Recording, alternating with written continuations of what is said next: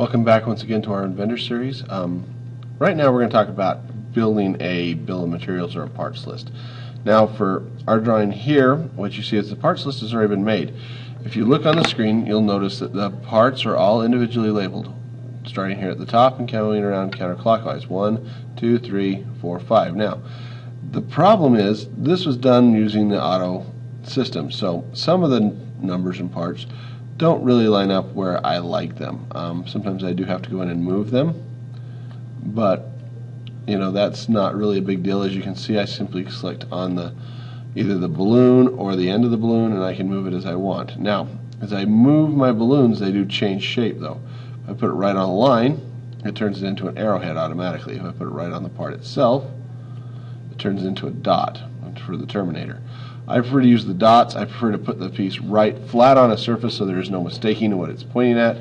But sometimes that's just not really a good option, like here with this wheel edge, right? And so we're going to leave that one alone, and for the bushing hiding right in there is part number 3. Now, we're going to show you how we created this, but we're going to do it on the exploded view of this same drawing. So if I go over here simply to my sheets, I'm going to select this exploded view of my drawing. Now, this exploded view, really simple.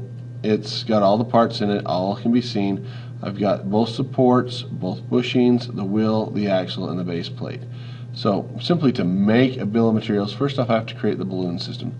Now I can do this manually or automatic. I'm going to go automatic, and I've already selected the view because I had it highlighted when I selected what I wanted.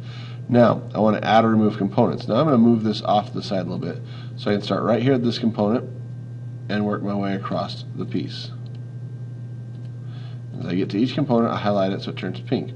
Once I've got them, I can then select the placement. Now, I can either do this in a straight horizontal line, I can do it in a straight vertical line, or as I prefer to do it, I space them generally around my part so that they are spaced out so there's no confusion trying to crisscross lines, etc. So you can go in and also adjust your balloon shape. I tend to use the default, which is the circle. Some people prefer to use this method, which has the sheet number and things on it. For right now, we're just going to go with the default. So I'm just going to place these around roughly and go click, and it labels them. Now, I'm going to hit the apply button, and we're going to leave them alone for a second. I'm going to close this window. Now, we've got the plate is part 1, so I'm going to move that dead center on the plate like I showed you before. I'm going to look at my support here, and I'm going to move it so it's in a little more logical place, and I'm going to put that dead center on it so there's no confusion there. Now we've got crossing parts like I was worried about. Well, I'm going to move 4 over here and 3 up here. Now I'm also going to move 4's arrow to be dead on the axle itself. Okay. Now because it's a rounded surface, it really doesn't want to let me put that as a dot on the surface. So I'm just going to put it right there. 5, I'm going to put right smack in the wheels flange, and there I've got my parts spread out nicely around it. And I'm going to, like I said, move them a little bit so they are easy to find, and I can simply work in a counterclockwise motion. If I'd wanted to, I could have forced it to go clockwise, but for right now that's great. Now I've got this. Now to make the parts list really easy, I simply can go to my parts list here. I select the view. Well, I just have to come out here and select the view of the part I want.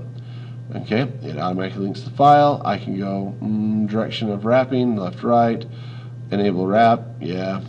But right now I'm just going to OK, drag it up here to the corner, and I always put it opposite the title block in the same edge of the paper. Place it. That's it. It's done. I've created my parts list. Thank you.